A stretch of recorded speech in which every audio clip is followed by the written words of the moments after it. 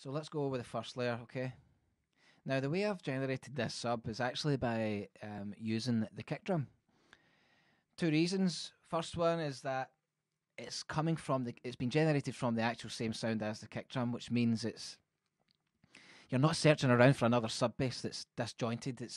You're generating it from the actual kick itself, which means it's just going to be more consolidated.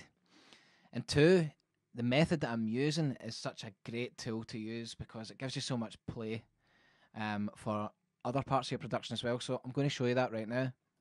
It's actually called resampling. Some of you might do it already, but this is how I've used that technique to achieve this sub bass.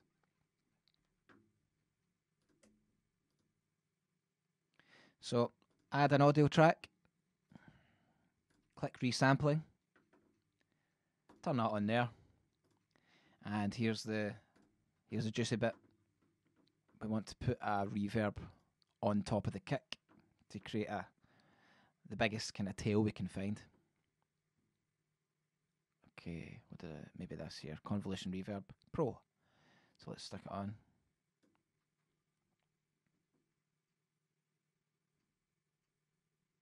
Okay.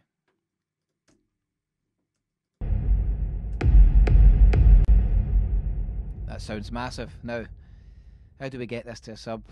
So what we need to do is, I think we can crank that up even more down here.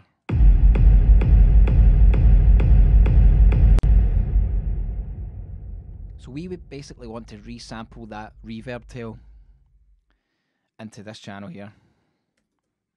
When we do that, let's just hit record.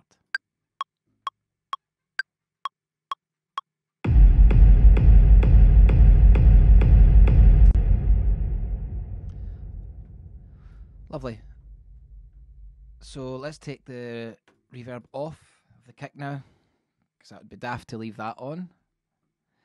And what we want to do,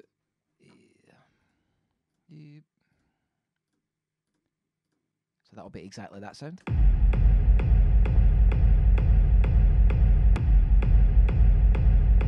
Mono, auto filter. Ooh.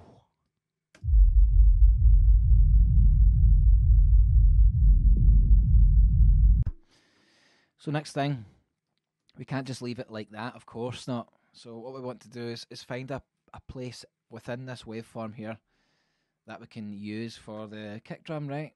So just for demonstration purposes, I'll do it quickly. Now when you're doing it, you want to find the best part. But this is how I done it. So I'm using my